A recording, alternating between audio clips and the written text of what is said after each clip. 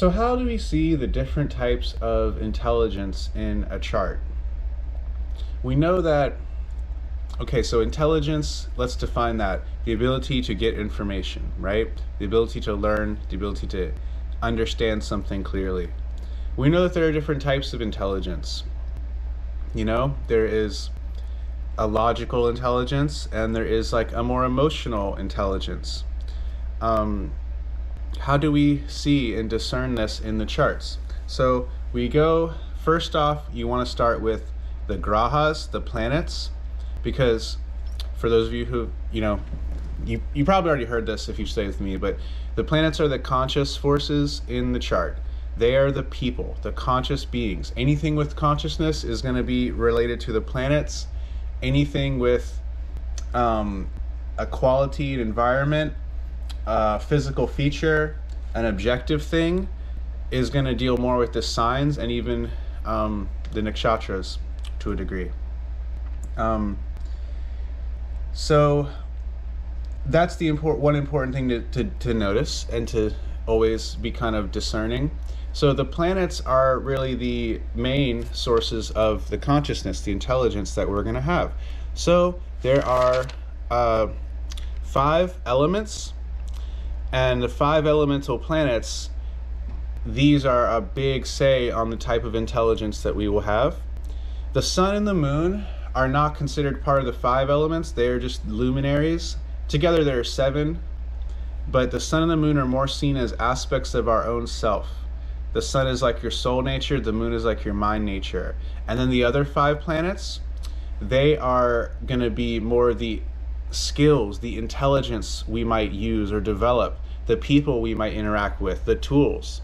And so basically that's kind of that's basically it. So all right, so if you have and here's one way to read this, if you have one of these planets in your 1st house or in your 5th house, or it is your Atmakaraka or with your Atmakaraka in the Navamsha or in the Rashi chart, then you have one of these types of intelligences that we're going to describe. All right, so starting with the sun. The sun gives the intelligence of a singer and the knowledge of the Vedas. That's the specific thing Jaimini describes for the intelligence of the sun. And that's because the sun gives the intelligence of inspiration, just pure inspiration, when your higher self is just telling you direct intuition without using the senses. And that's when you just have to sing your joy, that's the sun. It gives that inspired intelligence that you just have to sing, you just have to sing the truth, and it can make one a singer as well if you have the sun as your Atmakaraka or with your Atmakaraka in the Navamsha. Now, the other interesting thing is, that's it on the sun. And then the moon actually gives you a social, emotional intelligence. It gives one knowledge of Sankhya Yoga, which is the process of manifestation of things. So I actually interpret that as the moon gives you a really good knowledge of the past and where things have come from and your roots. And it also gives one, it can, in a modern day context, this can get people really into anthropology or, arts that study sciences of the past and sciences that deal with people. And then that's, again, because the moon gives knowledge of Sankhya Yoga and social sciences and makes one a musician, Gayaka. So sun is a singer, moon is a musician. So the moon, the music, the intelligence of a musician is to be in the flow of life, is to be able to adapt, to go with the flow. Oh, it's his time to do the solo. I need to step back. Now it's my time to step in. So the moon has really good emotional intelligence and really good social intelligence and can really make people feel good and have good rapport with people. And then Mars is a Nyayika, which is basically, Jaimini describes him as one of the basically a philosophy of logic. The Nyayika philosophy is one of the 6 Shadarshans, one of the 6 philosophies of Hinduism. It's basically about logically looking at everything in life. And so Mars is the intelligence of logic. Really an underrated intelligence, if you ask me. So if you have Mars in your first or in your fifth, or with your Atmakaraka or as your Atmakaraka, you're probably a logical person, wouldn't you agree? And you need to know that and keep going with those strengths. If your Mars is afflicted, you might need to be more logical at times. So this is just a great way we can use simple technique to see the type of intelligence someone will have. And so now we'll go to Mercury, a Mimamsaka. So Mimamsa is one of the other philosophies of Hinduism that's based on investigation and inquiry.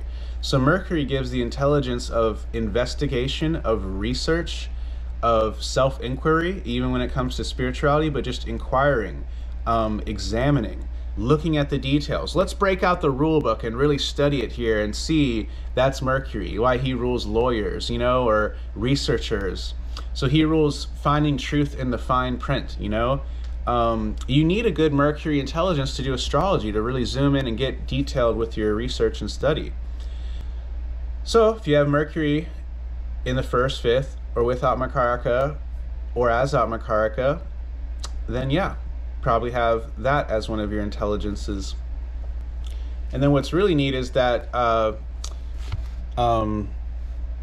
we give Saturn gives him the intelligence of being socially senseless or frigid. So Saturn has the opposite of that social energy of the moon. Saturn's like oblivious to society and is socially senseless or stupid in a sense. Like when people are whatever. See, the funny thing here is that what Jaime is hinting at is that he gives the intelligence of simplicity, not needing to know all these worldly. See, in the world, people put on airs. You know what I mean? They make all this stuff extra complicated than it needs to be. And Saturn sees through all that and is simplicity. That's his intelligence. And it's so beautiful because if you can't explain something simply, you probably don't know what you're talking about.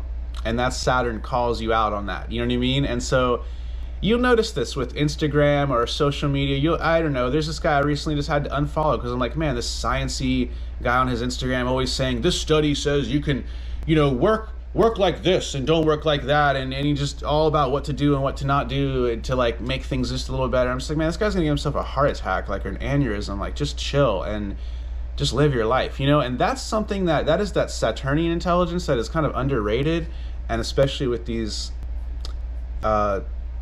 social influencers who are addicted to dopamine, you know what I mean, and don't recognize the value of just fasting or simplicity or Saturn, you know what I mean, just taking a break, stepping back.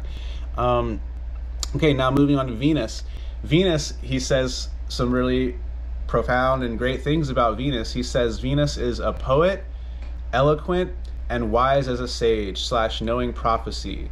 So Venus gives that intelligence of the poetic intelligence, the ability to see symbolism, to see meaning where there is none, as my teacher Ernst says, you know, wise as a sage and knowing prophecy. So actually the intelligence of being really good at predictions and knowing prophecy is a Venusian intelligence. Like I have Venus with my Atmakaraka in the Swampsha, in the Navamsha.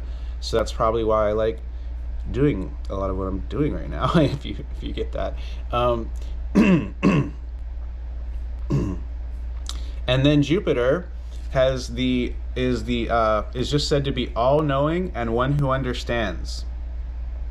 And then he goes further to say na vagmi, which means Vagmi means like talking a lot, talkative, speaking well. So not speaking well, not talking a lot. Jupiter is the opposite of like Mercury or Venus or the Rajasic planets. He doesn't want to talk that much. I'm here because I have Mercury with my Atmakaraka in the Rashi and Venus with my Atmakaraka in the Navamsha, or I wouldn't be on YouTube babbling all day. I'd just be enjoying the bliss of Jupiter, right? So Jupiter is all-knowing and one who understands, but is not speaking well, not speaking much, not talkative, and not wordy. Not wordy, not eloquent in their speech even, which is really just a fascinating thing that I've actually found to be very true. And he also gives one more sutra on it. So he gives 3 sutras on Jupiter and no other planet. And the whole point of the Jaimini sutras is that they're written down really short, condensed version. It's possible there was a paper shortage at the time that this was written because it's extremely condensed down. And yeah, it says particularly a grammarian and knowing the Vedas and Vedangas.